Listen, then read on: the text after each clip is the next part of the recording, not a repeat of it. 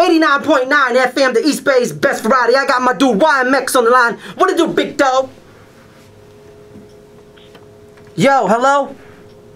Yes, what's going on? What's going on? It's YMX, Young Malcolm X on the line. Yeah, without any cuss words, introduce yourself. Who you are, what do you do, and where you from? I'm Young Malcolm X, stands for I use YMX because it's short. Yeah. I'm from Berkeley, California, grew up in Oakland. Yeah. And right now I got a lot of things going on with Big Bro rapping Forte. We got an album coming out called Forte. The Tale of Two Cities. How did you get... Yeah, my bad, man. I was just pumping it up. How did you get connected with Forte? Me and Forte met years ago, and then he just happened to be close by my grandmother's house. He got a relative that lives next door to my grandmother. We just bumped into each other, and then, he shot me a beat, and wrote to it, and then one day we just hooked up, went to the studio, and made it happen, and then we just started making one song to the next song, and I think we're about 11 deep on songs right now, and we continue to network with a lot of different people. We got a dude named Cal One that's over in Germany that supplies with some nice beats. We got a nice single coming out called Sometimes that we did a video with the Razor in LA. We shot that a while back. We just got the video back. It's going to drop along with the single called Sometimes featuring the girl Carolyn Rodriguez, aka the Medicine Girl, up out of LA from Dope Hop Records. Okay, check that out as well. Let's get into those contacts. Facebook, YouTube, Twitter, email, website, Instagrams, and all the good stuff. Right now it's Instagram and Twitter is YMX Money. YMX Money, M-O-N-E-Y. So that's where you can reach me at, and you can always hit Fo page at the Real Rapping Forte on Twitter. Yeah. And I believe it's the same thing on Instagram as well.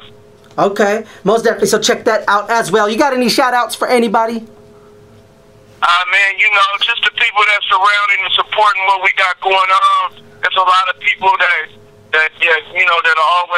always doing that hard work, the engineering and stuff. Like I got J-Mo from San Francisco that's working on a song, adding some instruments to a beat that we got with somebody else, just making it fatter. I like to shout out to him, J-Mo putting it in for us. And Forte doing a lot of work with a lot of different people. He got his label, Fo Flavors label. He works with the Great White, so they always putting it down and giving us some extra work with a different kind of crowd.